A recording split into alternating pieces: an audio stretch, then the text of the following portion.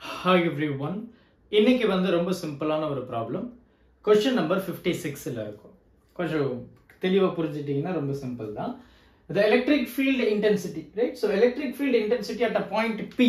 P அப்படின்ற ஒரு இடத்துல electric field intensity due to a point charge Q is kept at a distance of Q. ரொம்ப simple.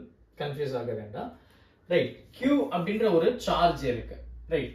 So Q அப்படின்ற ஒரு charge பாத்தீங்கன்னா ரைட் Q அப்படின்ற ஒரு பொசிஷன்ல பிளேஸ் பண்ணிருக்காங்க கரெக்ட்டா right the electric field at a point P due to the point charge Q kept at a point Q right so charge Q ல பிளேஸ் பண்ணிருக்காங்க இங்க இருந்து ஏதோ ஒரு டிஸ்டன்ஸ்ங்க நமக்கு தெரியல ரைட் அந்த இடத்துல P அப்படின்ற ஒரு பாயிண்ட் எடுக்கிறோம் ரைட் P அப்படின்ற ஒரு பாயிண்ட் எடுக்கிறோம் P அப்படின்ற ஒரு பாயிண்ட் அந்த பாயிண்ட்ல என்னுடைய எலக்ட்ரிக் ஃபீல்ட் இன்டென்சிட்டி பாத்தீங்கன்னா electric field which is equal to 24 Newton per கூலும்ங்க and the electric potential at the point P again இதே பாயிண்ட் P ல என்னுடைய எலக்ட்ரிக் பொட்டன்ஷியல் பாத்தீங்கன்னா 12 joule per coulomb to the same charge அப்ப இதே charge அதே point P ல என்னுடைய potential பாத்தீங்கன்னா 12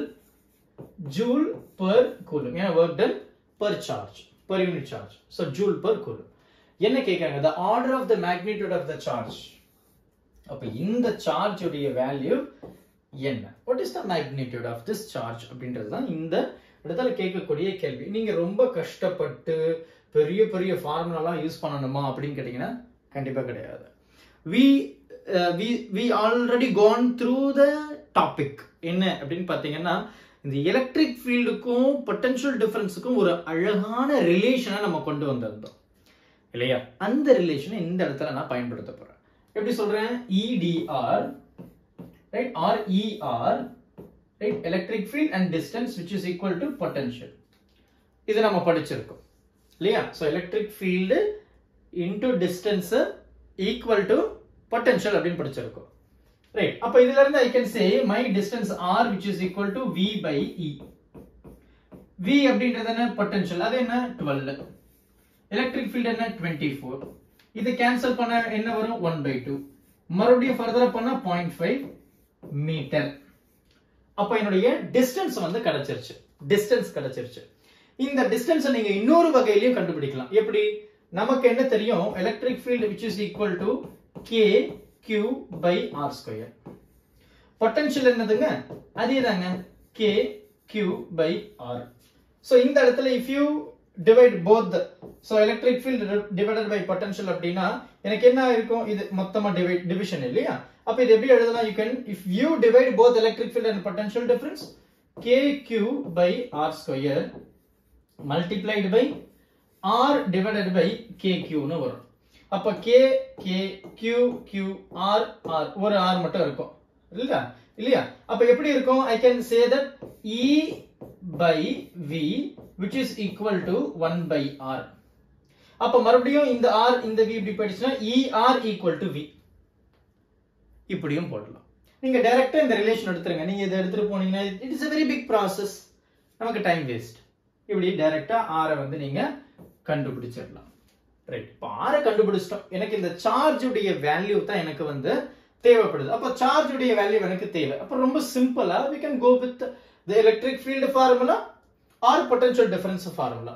இந்த ஃபார்முலா போனாலும் சரி இந்த ஃபார்முலா போனாலும் சரி இங்க ஸ்கொயர் இருக்கு நம்ம எதுக்கு அந்த விஷயம் தான் நம்ம சிம்பிள் எடுத்துட்டு போயிடலாம் அப்போ V which is equal to K Q by R so therefore Q அப்படின்றது என்ன V R divided by K இந்த Q அப்படியே வச்சிருக்கேன் இந்த R இப்படி பிடிச்சு இந்த K இங்க வந்துருச்சு அப்ப இந்த இடத்துல என்னுடைய V உடைய வேல்யூ நமக்கு தெரியும் potential just now we found it is क्वेश्चनல கொடுத்திருக்கு 12 இல்லையா 12 இது என்ன R அது என்ன 0.5 sorry அது distance yeah correct R 0.5 divided by K so K அப்படின்றது 9 into 10 to the power 9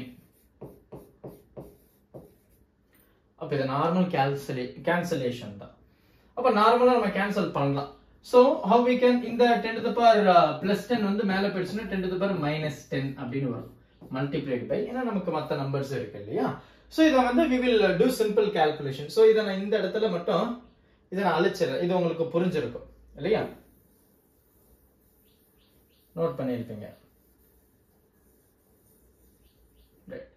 இப்போ பாருங்க 12 into 5 அதாவது 0.5 எவ்வளோ 6 5 2 எவ்வளோ 60. அப்போ எனக்கு 6 தான் வரும். அப்போ 9 இங்க 6ன்னு இருக்கும் கரெக்டா? அப்போ 6/9 இருக்கு இல்லையா? 3 டேபிள்ல பாரு 3 3s are 3 2s are 2/3 இல்லையா? அப்போ இது அப்படி அது எப்படி எழுதலாம்? இப்படி எழுதுவோமா? It is not possible. ஒரு பாயிண்ட் வைக்கிறோம், ஒரு 0. அப்போ 3 6 are 18. மறுபடியும் 2 கீழே வரும் கரெக்டா? இப்போ 2 கீழே வரும். அப்போ நான் ஒரு பாயிண்ட் வச்சா 0, மறுபடியும் 6 தான் வரும். அப்போ 0.6666 வரும். 0.66. அப்போ என்னுடைய சார்ஜ் உடைய value 0.66 multiplied by 10 to the power minus 7. இதுதான் என்னுடைய பதில். எக்ஸாக்டா சொல்லணும்னா இதுதான். நமக்கு ஆப்ஷன் என்ன கொடுத்திருக்காங்க? -6, -7, -10, -7. அப்போ we can clearly say இது approximate. It has no value. 0.6 தான், ரொம்ப கம்மி தான். ஸோ அதை ரவுண்ட் ஆஃப் பண்ணாலுமே 1ன்னு வரும். ரவுண்ட் ஆஃப் பண்ணா 1ன்னு வரும். அப்போ 1 × 10 to the power -9 அதான் நம்மளுடைய ஆன்சரா இருக்க போகுது. அப்போ நமக்கு ஆப்ஷன் வந்து டி. இதுதான் சரியான விடை. இது கிடையாது, இது கிடையாது, இது கிடையாது. அதுக்காக தான் நான் ஸ்டூடெண்ட்ஸ் கிட்ட மறுபடியும் சொல்ற விஷயம் என்னன்னா, இந்த பவர் டேர்ம்ல ரொம்பவே கேர்ஃபுல்லா இருங்க அப்படின்னு சொல்றது. அந்த பவர் டேர்ம் நம்ம சரியா பண்ணிட்டோம்னா 80% ஆஃப் த ப்ராப்ளம் வந்து கம்ப்ளீட்டட் தான் அந்த இடத்துல. ஸோ பொறுமையா பாருங்க. டவுட் எதனா இருந்தது அப்படின்னா மறக்காம கமெண்ட் பண்ணுங்க. Thank you. Help this with a smile.